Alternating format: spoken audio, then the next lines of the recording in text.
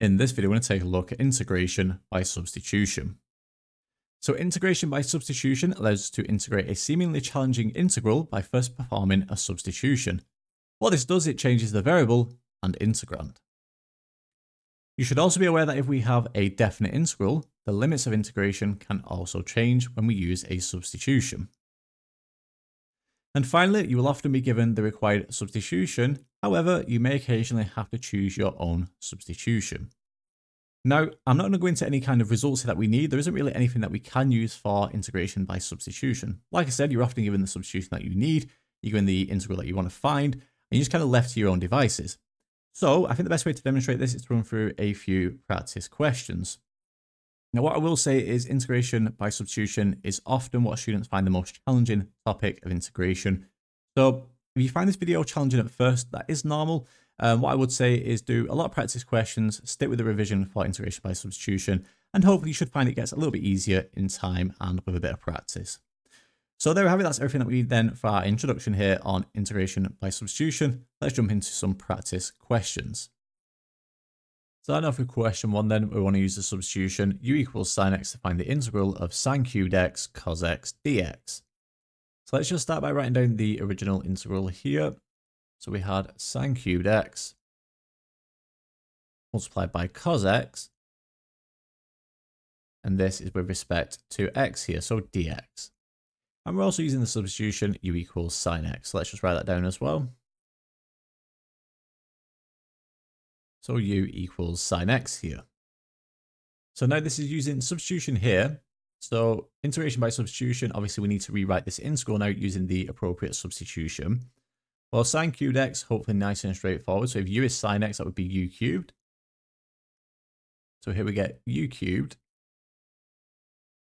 The cos x is a little bit more problematic, so we'll come back to that in a moment. We also have the dx here, so we need a substitution for dx. So how do we obtain that? Well, what I'm going to do here is differentiate u with respect to x. That would give me du by dx. So we get du by dx here. And that would be simply cos x. If you differentiate sin x here with respect to x, we get cos x. Like so.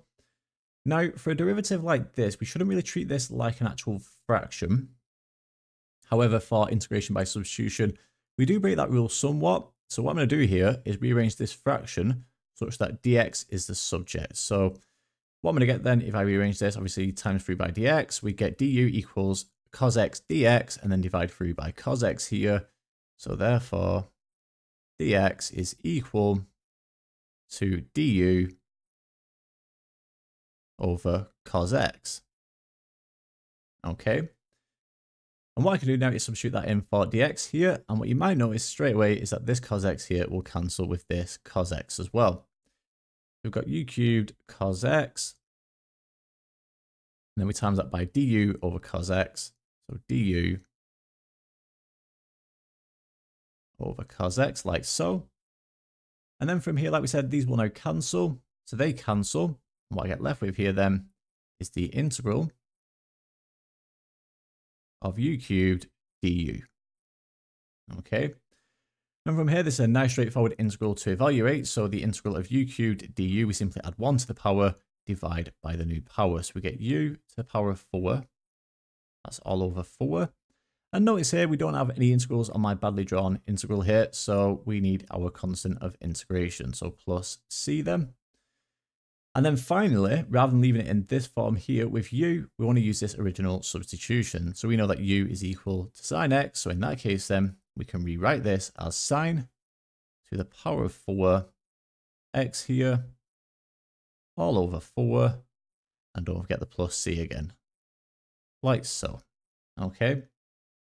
And there we have it. So that's our result there, giving us the solution to question 1. Moving on to question 2 then, we want to use the substitution u equals 2x plus 1 to find the integral of x multiplied by the square root of 2x plus 1 with respect to x here. Let me just start by writing down the original integral here. So we're integrating.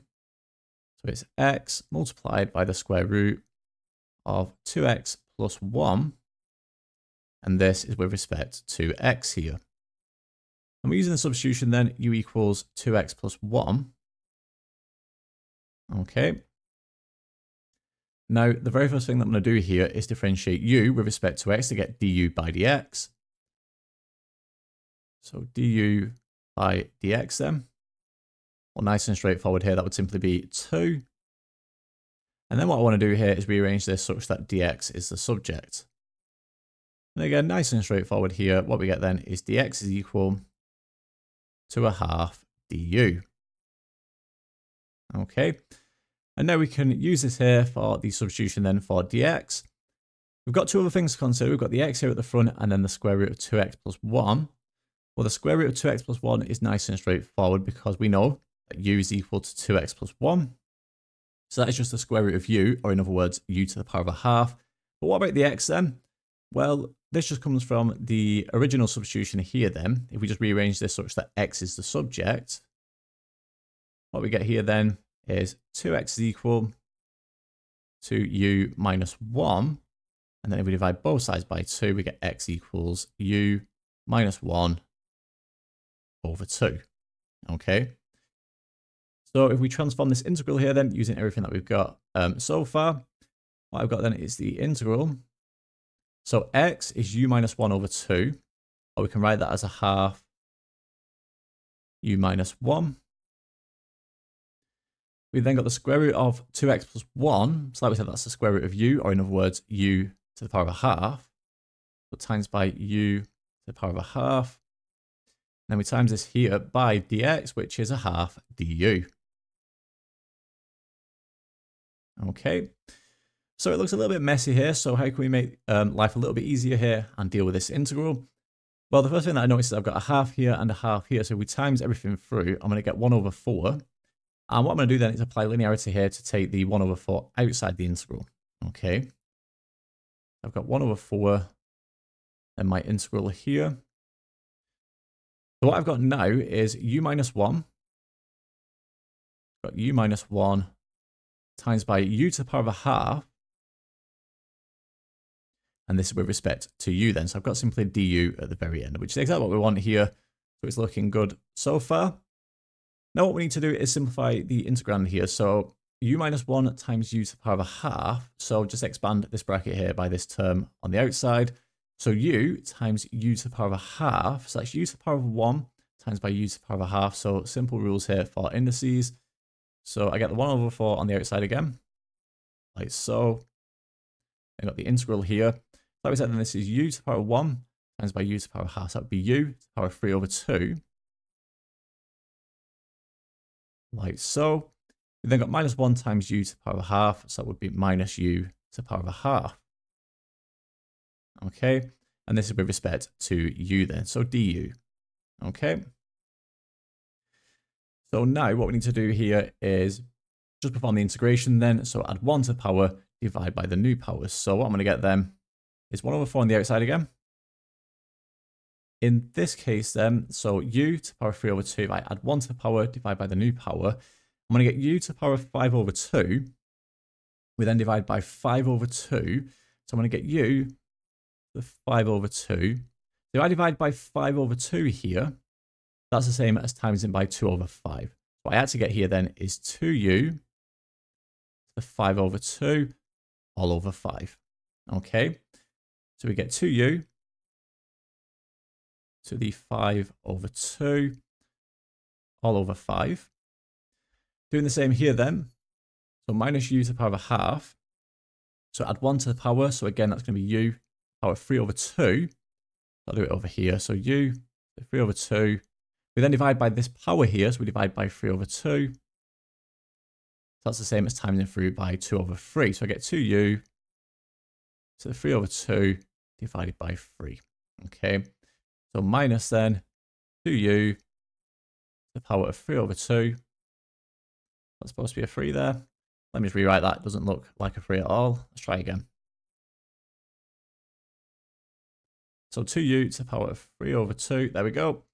And then we divide that by 3, like so. And we're nearly here now. So what I want to do then is just basically simplify here. So if I've got 1 over 4 on the outside and I've got 2u here and 2u here, then they will cancel with this 4. That would be a 2 there. Now I've got a 5 here and a 3 here. So when I multiply through, what am I going to get? I'm going to get u to the power of 5 over 2. And that will be over 5 times 2, which is 10. Then we minus here u to the power of 3 over 2. And that's going to be over 3 times 2, which is 6. And we're nearly done here. So first thing to not forget then is the constant of integration. We don't have any limits on this integral. Notice here. So I need a plus c. But what I also need to do then is use the original substitution. So rather than leaving it like this in terms of u, we go back to the original substitution then. So if I do that over here, hopefully I'll have just about enough room then. So u to the power of 5 over 2 divided by 10. Well, if u is 2x plus 1, what I've got here then is 2x plus 1 to the power of 5 over 2. And that's all over 10 there. Then we minus u to the power of 3 over 2 over 6. So again, u is 2x plus 1. So minus here, 2x plus 1 to the power of 3 over 2. And that's all over 6 here. And then don't forget the constant of integration. So plus c there. Okay. And there we have it. So like you can see, a little bit more work involved for question 2 there compared to question 1. But you will sometimes just get questions that do require a bit of extra work. But there we have it. So that is the solution there to question 2. And finally then, if we take a look now at the very last question here, question 3, we want to use the substitution u equals x plus 2 to show that the integral of x over x plus 2 with respect to x from minus 1 to 3 is equal to 4 minus 2 ln 5. Now let me just start by writing down the original integral here. So we're integrating x over x plus 2 with respect to x here.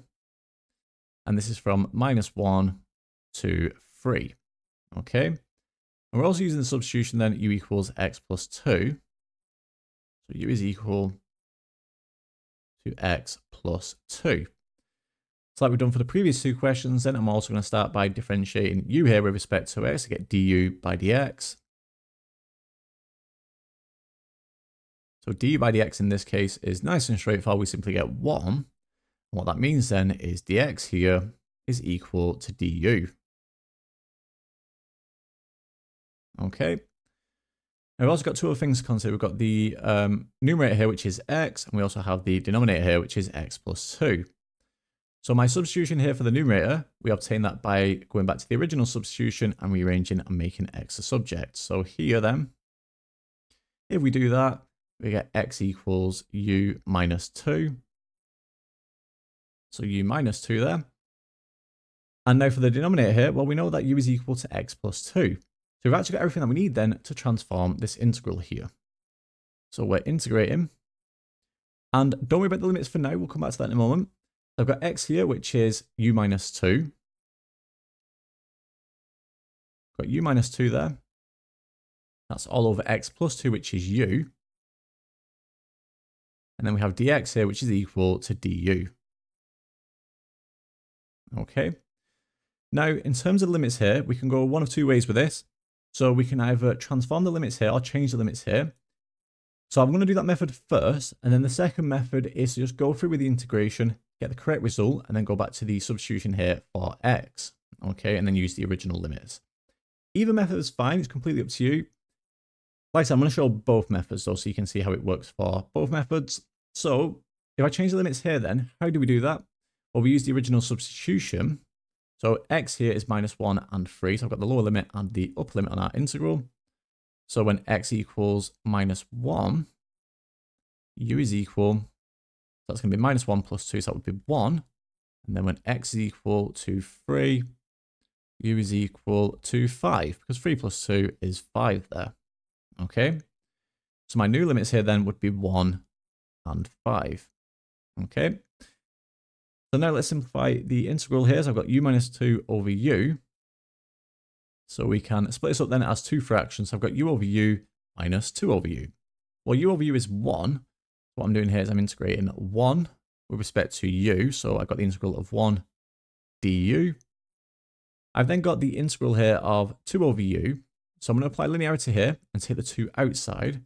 I've got minus 2 lots of the integral of 1 over u du. Okay, like so. I won't worry about the limits yet. I'm going to do those at the very end. Well, the integral of 1 with respect to u, that's nice and straightforward. That's simply u. So we get u there. The integral of 1 over u, that is the natural logarithm of u. So I've got minus 2 lots of that. I've got minus 2 ln u. Now, don't forget the modulus sign here when we're integrating like this and working with the natural logarithm. So minus 2 lots of the natural logarithm of u, like so. And now if we consider the limits here then, so put it in square brackets. So from 1 to 5 then. So what we do here is we start with the upper limit. So in that case then, I'll do it underneath. I've got 5 minus 2 ln 5. Like so. We then subtract the lower limit here. But in that case, we're going to get 1 minus 2 ln 1. Like so. Now you should notice straight away the natural logarithm of 1 is 0. So this part here would be 0. So what I get left with then is 5 minus 2 ln 5 minus 1, which if we simplify is equal to 4 minus 2 ln 5. Okay, as required there. Okay, so as required. And we'd be done there, right? So that would be question complete. But I also want to show you the second way that you can do it with the limits. So we go back to the integral then. Okay, so we wouldn't change the limits here. We'd still be working with the original limits. We're not going to change those. What we do then is we get to this point here. Okay, so from here then, I'll do it over here. Let me do this in a different color. So let me do it in, say, dark red. So what I do now is rather than working with this in terms of u, I go back to the original substitution, which is u equals x plus 2. What I've got here then is x plus 2 minus 2 ln x plus 2. Okay. And this is for the original limits then. So rather than 1 and 5, this is the original limits of minus 1 and 3. Okay. And the process is the exact same here then. So we start by substituting the upper limit in. So I get 3 plus 2 here. That would be 5. I then got minus 2 ln, well, I've got 3 plus 2, so that's 5. So 5 minus 2 ln 5. That's my upper limit. We then subtract the lower limit, just like we've done here for the limits here of 1 and 5. Obviously, this is just integration with limits. Should hopefully be nice and straightforward by this point. So if my lower limit here is minus 1, I've got minus 1 plus 2, so that's 1. Minus 2 ln. So minus 1 plus 2, again, I get ln 1 there. So I've got minus 1 minus 2 ln 1, like so. And again, you can see this is going to simplify to give me the exact same. So I've got 5 minus 2 ln 5. Here then, I get minus 1 plus 2 ln 1. But obviously, ln 1 is 0. So again, that would just be 0. Okay, so I get minus 1 there. And when we simplify that, we get 4 minus 2 ln 5. Again, as required. Okay, so either method is fine.